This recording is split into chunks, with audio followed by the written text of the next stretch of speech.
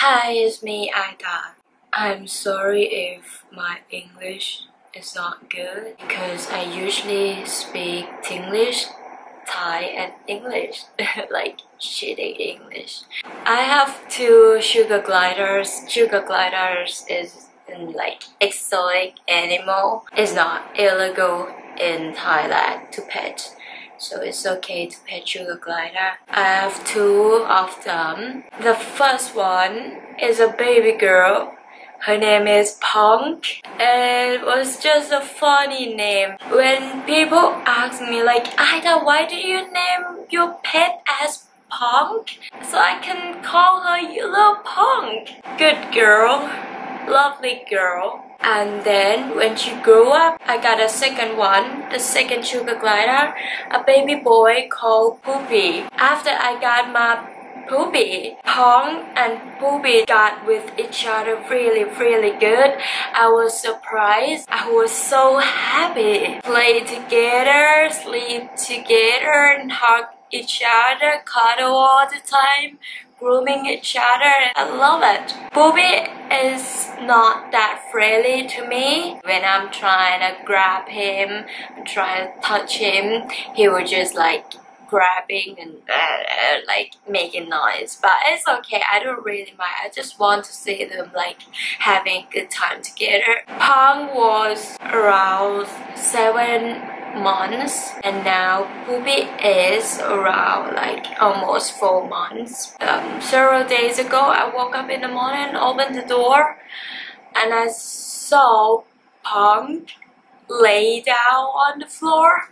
When I saw her, I knew that something happened because they're not gonna lay down on the floor because they usually just like sleep in a dark corner with the blankets and stuff.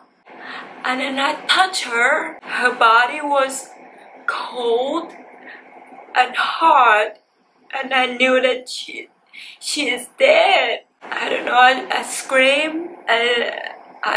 I don't know what to do, and I saw stuff on the floor too. Maybe she was like playing around and climbed stuff and something just fell on her. Because she's pretty healthy, I took them to the vet recently. They're really healthy. I can't believe that my baby girl is dead. I grabbed her, put her on my hands like this, and her body was so cold and hard, but her hair was still soft as always. I grabbed her like this. She just looked like she was just sleeping, but she's not there anymore, and I couldn't stop myself crying. I couldn't handle that. I just grabbed her like that. And then I went downstairs and I buried her under a tree. I guess she would be warm and nice under the tree. It was so sad for me because I spent my time like all the time with them. After Pong's death, Poopy seems not happy. He didn't even drink milk. He didn't even touch any food, any fruit at all. He just sleep all day. Didn't do anything. He didn't play at night. And Poopy never ever barked before, but after Pong's death, he barked a lot at night, and I don't know what to do because he never be lonely, and I feel terrible that I can't even take care of his sister.